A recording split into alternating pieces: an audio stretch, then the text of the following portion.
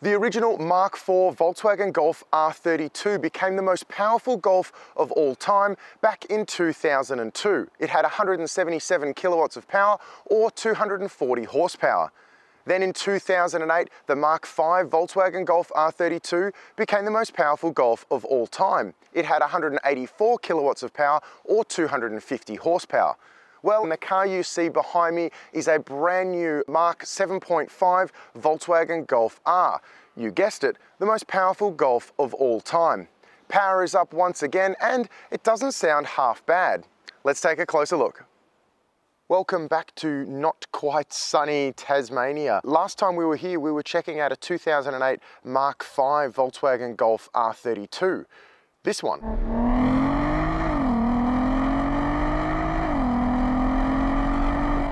This time we're back in Tasmania to check out this 2018 Mk7.5 Golf R, finished in this beautiful tornado red colour. And interestingly, this car is actually owned by the same person who used to own that very same Mark V. Forgive the beanie and the jacket too. It's about 2.5 or 3 degrees Celsius out here today. There's a little bit of rain forecast, so we'll see how we go. Starting with the outside first, and up front we can see this revised front bumper for the Mk7.5 compared with the original Mark 7 look. A bit more aggressive. You've got these gloss black intakes here, and if you look inside you can see that they're full of cooler goodness. We've also got automatic LED daytime running lights, automatic LED headlights, and these are your indicator strips just there.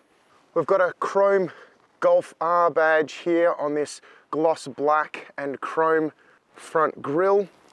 If we move along the car, we've also got these chrome R badges on both revised front fenders. If we look up, we've got these matte chrome and plastic wing mirrors here. If I move further back so that we can see the whole side of the car, you can see we've also got these 19-inch 10-spoke Spielberg alloy wheels, and they're standard fitment on the Golf R in Australia, and they come standard wrapped in 235/35 Continental Conti Sport Contact 5P tyres, front and rear. If we have a look inside the wheel, you'll see up front we've got 3 40mm ventilated discs with a single piston caliper that's painted black and with an R logo on it, hiding behind the wheel there. And at the back, we've got another single piston caliper, also painted black, and that's clamping a 310mm ventilated disc. I really like this gloss black side skirt here as well. It's quite a subtle trim element, and particularly on this tornado red car, it just really helps that color pop. It looks really cool. At the back, gone is the original R32's twin centrally mounted exhaust pipes. They've been gone since the Mark 7 launched in 2013. Instead, we've got this quad exit chrome tipped exhaust system flanking a gloss black rear diffuser. We've also got a rear Golf R badge there. LED tail lights with, as you can see, dynamic indicators there. That's quite cool, new touch. And if we move further up, we've got this body colored rear spoiler here with these gloss black accents on the side. I also really like this super sleek gloss black shark fin style antenna there. Interestingly, helping give the Golf R its stance, it actually keeps the same ratio as the Mark V R32 did, in sitting 20mm lower than a standard Volkswagen Golf and 5mm lower than a standard Golf GTI. Under the bonnet lives the Golf R's turbocharged 2-litre EA888 4-cylinder engine, with Aussie delivered cars making 213 kilowatts of power at 5,400 RPM and 380 Newton meters of torque from 1850 RPM. Although I do know that other markets around the world get this car with up to 228 kilowatts of power or 310 horsepower. Now look, it's true the Golf R's Turbo 4 doesn't sound anywhere near as cool as the old R32's naturally aspirated 3.2 litre 24 valve VR6 V6 engine, but this thing does have more power, more torque than the old 6-cylinder, plus it generates enough oomph to help the 4-wheel drive Golf R hustle from 0 to 100 kilometers an hour in 4.8 seconds, when paired with the 7-speed dual clutch DSG transmission that is fitted to this car. If we have a look inside, and it's no surprise that the inside of the Mk7.5 Golf R is similar to the 7.5 Golf GTI in that it is really, really plush. It's a nice cabin. We can see these leather sport seats there, got the R logo on them there. Now the driver's one here is power adjustable. You've also got your memory function here. That's a good thing. The passenger one is entirely manually adjustable though. If we jump in out of the cold, that's much nicer. And overall you can see the materials used, the quality of the materials, really, really nice. You've got this aluminium stripe along here, the trim here, also on the doors, and you can see that it's actually illuminated with some blue ambient light. We'll show you another thing that does that in a moment as well. Again, more touches on the door handles, and you've actually got that same aluminium strip around the air vents, and again on the driver's door. I really like this gear shifter here. So you've got this leather and aluminium style gear knob here, but if you look at the detail down the side here, you can see that it's got this sort of carbon look trim to it, which I really like, and it feels quite nice in the hands. This steering wheel also feels nice in the hand. You've got this really nice flat bottom R-stamped multi-function leather steering wheel here. Nice rim on the thing. It's quite firm, not too thick, but not too thin either. It feels really good in the hands. Technology is also top shelf on the Golf R, with a 9.2-inch central touchscreen tied to an 8-speaker stereo, satellite navigation, gesture and voice controls, Bluetooth phone connectivity and audio streaming, Apple CarPlay, along with a performance monitor and a lap timer. There's Volkswagen's vastly configurable 12.3-inch active info display, dual zone climate control, rain sensing wipers, an auto dimming rear view mirror, a rear view camera, front and rear parking sensors, aluminium sports pedals, and illuminated sill plates. A driver's assistance package also throws adaptive cruise control, lane keeping assist, and blind spot monitoring into the mix. Storage is really solid too. You've got these really big felt line door pockets here. The driver has this little cubby area here. Again, really good place for some cards or loose change. You've got this hidden area here. If we pop that open, you've got this rubber shelf here with a auxiliary input and USB port in there. You've got dual cup holders here. I'll show you very quickly. This is the key for it as well, and if you can see the little detail of the R there, I think that's a really nice touch as well on the key. Kind of cool. But you've got your dual cup holders here with a retractable lid, which is handy. You've got obviously your electronic parking brake with auto hold here. You've got a 12-volt outlet here, a little space for some change, which is handy as well. You've got this small-ish center console bin. It's not terribly deep, but it's still big enough to be useful. And that top armrest there does actually slide forward and back. You've got a sunglasses holder tucked into the dark up there, but there is a sunglasses holder up there, which is good. And if we have a look at the glove box, it's quite a good sized glove box. In there you'll also find up the top here a CD player and 2 SD card slots there as well. And we can see there's a manual in here, and despite the reasonably nice leather case with some stitching here, what's a little bit average, I think anyways, the manual that you get is the same for a Golf GTI, Golf GTT, or the Golf R. So it doesn't feel all that special, to be honest. In the back, we can see that rear seat space is pretty good. Enough to fit a couple of people back here, and if you had to squeeze, probably a third. Again, nice materials used, more aluminium on the doors, door handles there, same on the other side. You've got 2 outboard Isofix compatible seats there, more leather, more stitching, although the rear seats aren't embossed with the R logo on them. You've got map pockets there, rear air vents, which is good too, your own interior lights, which is a bonus. Storage, again, pretty good. Good sized door pockets, again, felt lined, which is nice as well.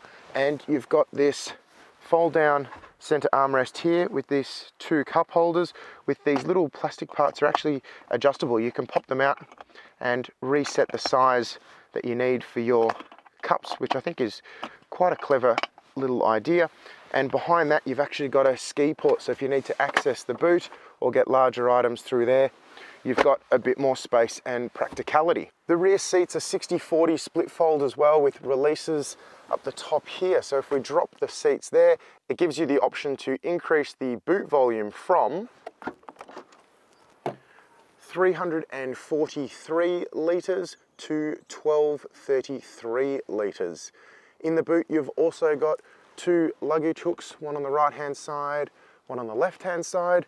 And if we go back to the right-hand side, you'll also see there's a 12-volt outlet there. And underneath the floor, you'll find a space saver spare tyre.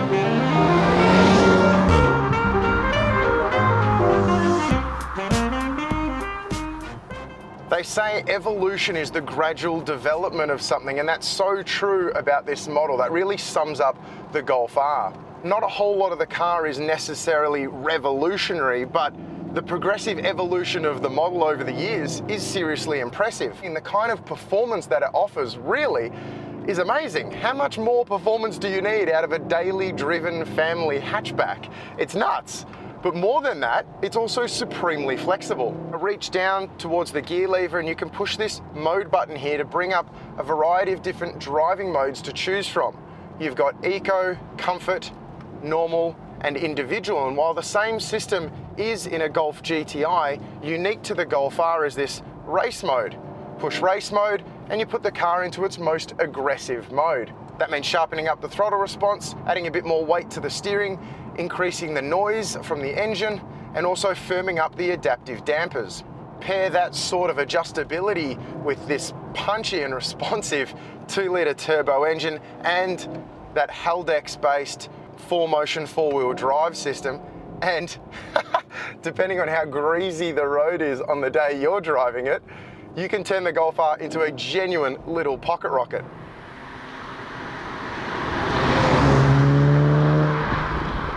Seriously fast and very, very capable. It's only too easy to get carried away in the Golf R. It may not sound the best, but geez, even with an electronic front diff instead of a mechanical one, the Golf R really, really knows how to hustle through a twisty road. Even a cold, damp one like we've got today.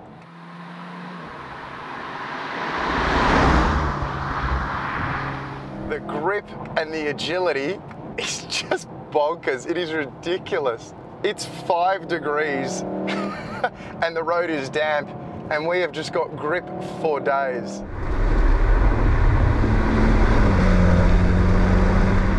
As good as it is, I can't help but feel like I might be having a bit more fun if there was a 6-speed manual transmission here instead of this 7-speed wet clutch DQ381 DSG. But I totally get why so many people opt for this transmission, including the owner of this car. The DSG has definitely had its problems over the years, but the system has been bettered and bettered and constantly refined, and honestly, in this guise, it is pretty bloody good and seriously fast. As as impressive as a lot of the Golf R is, it's not that light at around 1450 kilograms, which you can feel. And fast or not, and it is fast, it does fall short in terms of engagement. While its predecessors, the early Golf R32s, were more raw and immersive, a modern Golf R just slightly feels a bit more disconnected, a bit anaesthetized in its experience. It just lacks in terms of feedback, and that communication just isn't quite there. That said, the electromechanical steering is direct and it is responsive. It just falls short in terms of communication. You always know where the front wheels are pointing and the car responds really well. You just don't quite feel at one with it. It's almost as if the Golf R is intentionally not telling you exactly what's going on the road beneath it, because most of the time, it really doesn't matter. The reason it doesn't matter is because of this suspension. The car is so controlled and so compliant, even on bumpy roads and even with the suspension in its firmest setting. In the end though, what do I love most about the Mk7.5 Golf R? Well, it's fast and it's supremely capable. The speeds that it can achieve are genuinely mind-numbing. It is astounding how fast you can get through some of these corners, and anyone can be fast in a Golf R. It's an easy car to drive fast. But what I love most is where it sits in the model's evolution. For me, the Mk7.5 Golf R represents the peak of the evolution of the species. The Mark IV and Mark V R32s were arguably more pure. Then the Mark VI and Mark VII took things on a slightly different path, and now this 7.5 really is the culmination of high levels of refinement and all-out performance. And in years to come, this is the one that will mark the end of a non-hybrid infused Golf R. But right here, right now, this is the one we get to enjoy. And what a seriously good package. It's always heartbreaking having to give these cars back at the end of the day. So I'm going to keep driving for a little bit longer. But if you have any questions at all, please leave them in the comments below and I will do my best to answer them. And in the meantime, remember to subscribe. See you next time.